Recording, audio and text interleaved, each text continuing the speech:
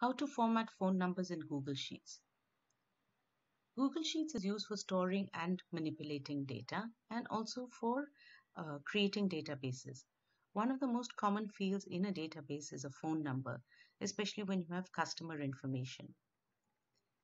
It is a good practice to format the phone number as a phone number so that it is easily distinguishable from other database.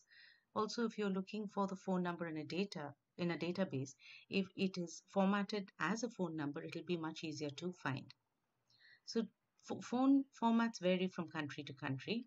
In this example, we will see how to format a US phone number, which includes brackets and a hyphen. So there are two ways of doing this. One is to define a custom format. Google Sheets does not have any presets for phone numbers, so we will have to define our own format. So I've selected the numbers here. Go to format menu, under number, select custom number format, and now I'm going to define this.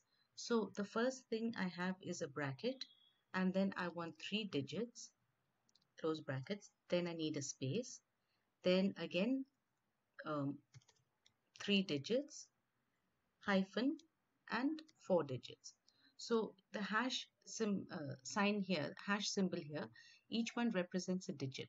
So having defined this format, I'll say apply, and I can see that the number has been formatted. This is one way of doing it. The second is to use the text function, which takes a format and applies it on the text. So I'll press Ctrl Z to undo this change and now type the text function. So I type text, open brackets. I want to format this piece of text. And now again, I define the format in a similar way. So I start with the brackets, 3 hashes, close brackets, space, 3 hashes, hyphen, 4. And then I close the quotes here and close brackets and press enter. So in this case, I'm going to use Google's autofill suggestion and say, yes, please apply this format for the rest of the column. If not, I can always just copy this and paste it down and the format will be applied to all. So in this case, of course, I need to create a new column to apply this for a format. But again, if this source number changes, the destination or the formatted number will also be updated. So this is 2 ways of formatting phone numbers in Google Sheets.